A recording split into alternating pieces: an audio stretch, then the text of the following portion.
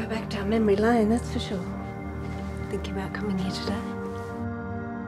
I was 31 years old.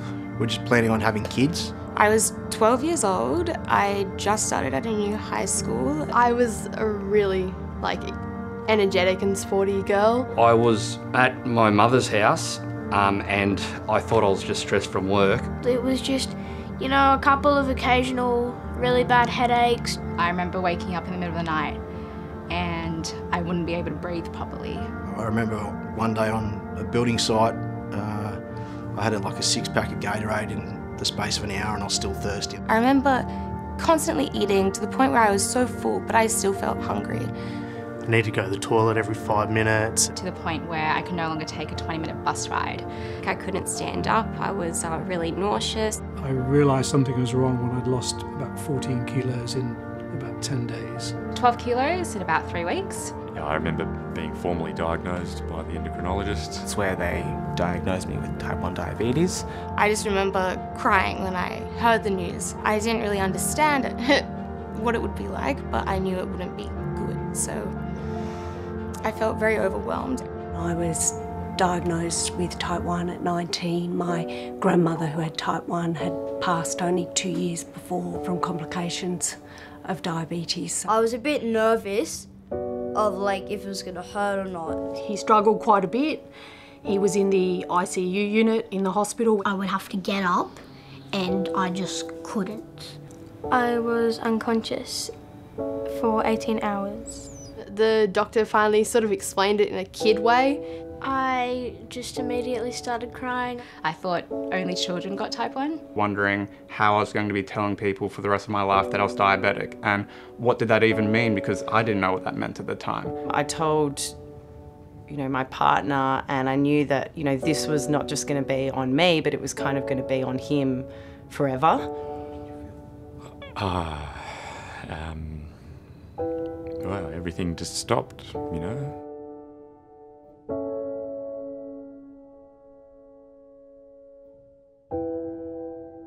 I was told that I was very close to either having a heart attack or stroke, and I was only 21. I actually had to go and speak to a psychologist. I think being an Aussie bloke, you don't really talk about that sort of stuff too much.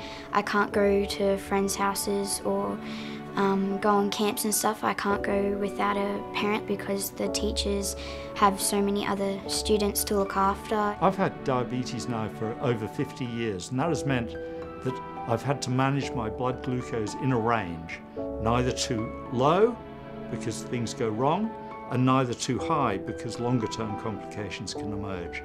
I didn't realise I'd have to be injecting myself for the rest of my life. Before you eat, before you do sport. Have I taken enough insulin? Have I not taken enough insulin? Have I exercised too much? Am I stressed? It is one of the things I think about every half hour, every hour of every day. Diabetes has had a massive impact on my life. There's a lot of thinking and anxiety that goes on before you go to sleep. She wakes up freaking out and having to lean over and check that I'm breathing. My mum would sleep with me through the night and, make me not feel lonely. My mum still texts me every morning to see if I'm awake. She'd go down and, look around the corner when I was kicking the footy with my mates just to make sure that I was safe and healthy. Because now your child has this extra burden, these extra problems and complications that no one needs in life. My grandparents, my nana, definitely was impacted, and to this day it breaks her heart that I do have it. It has made me and my parents and my brothers who they are. It's like we all got diabetes. Can you have children? Is that whole process going to be harder? I've got 2 little kids. What's their risk of developing diabetes? I'd hate to think that I could pass that on to another little person. If you don't take care of your blood sugars and manage your levels within an appropriate range, you can get damage in your retina, for example, and you can go blind. Things such as kidney damage. I don't want to not be able to walk because I've lost my leg. It sucks. It's so bad, especially when you're trying to play and train for court time and you're there and you're like, I've got diabetes and this is holding me back. When I get lower, I get really tired and I just don't have any energy to do anything. Because it seems like you're lazy to other people, just because you can't get up and you have no energy. My heart starts beating fast, and then like I just get very shaky, and there's like butterflies in my stomach. I was walking up George Street and collapsed. My first really bad low, it was in the middle of the night, and I remember stepping up from my bed, checking my blood sugar, and then waking up later on the floor, and it had been probably a couple of hours. I thought I was dying. It was the first time I really felt mortal, like death was knocking on the door.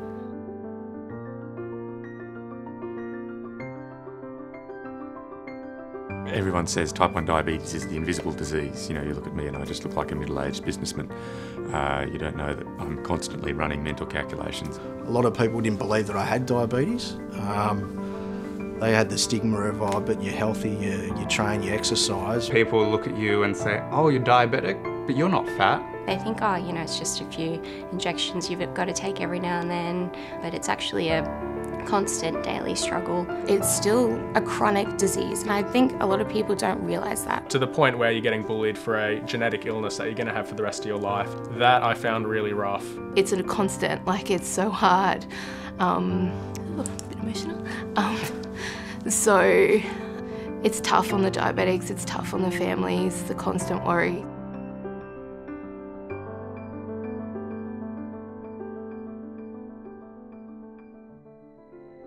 The diabetes technology has had a huge impact. There are so many rapid changes in technology going on that are improving how you can manage your diabetes. It's made my life so much better and so much easier. To be able to have something telling you every 5 minutes what your level's doing, that for me was like a hallelujah moment. The pump, like that's just a game changer. The continuous monitoring, like crazy. But now I feel brave so I can do it by my own at school. To celebrate my 50th year of type 1, I decided I'd run a marathon, and I thought at that time that continuous glucose monitor would be the greatest single help. I was able to compete in a race over in Hawaii, something that I didn't think I was going to do when I didn't have diabetes. And then I'd do it with diabetes. I haven't had to have needles 7 times a day. My parents aren't so tired at night because they're not having to get up and out of bed. Maybe you can give yourself some insulin. No. Yeah. Yep. How much? Let's have a look.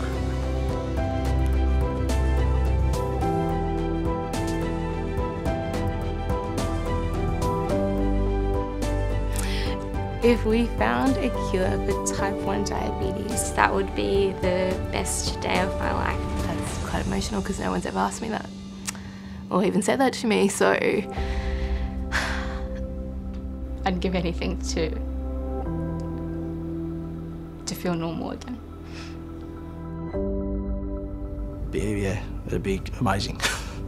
I don't have the words for it, it'd just be mind-blowing, actually. It could actually, it'd be the best thing that could possibly happen in the world.